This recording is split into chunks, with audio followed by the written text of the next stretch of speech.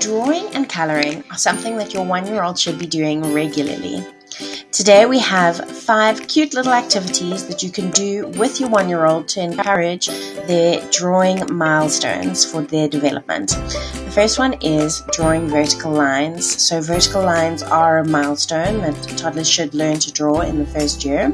And you just draw the line and let your toddler try and draw one with you, and then you ride over the line like it's a road with little cars. The second thing that you can do is draw a simple shape like a heart and get your toddler to color it in. Why I prefer drawing the shape in front of the toddler and instead of having a coloring in worksheet is because it's more simple.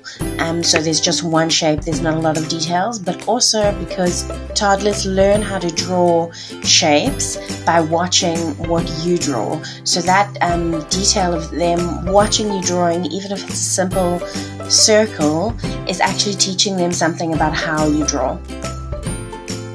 And you can do it with them as well. You don't have to let them just do it alone.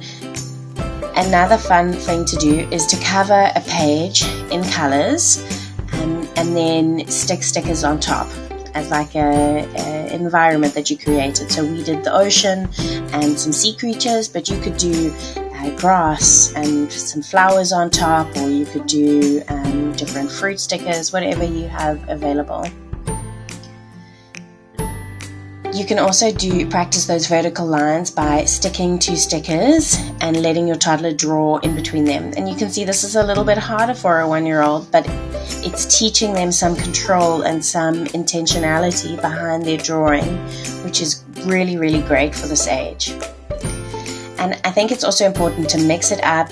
You don't have to do everything at a table. Do it standing, multicolored, play around with your drawing and have fun.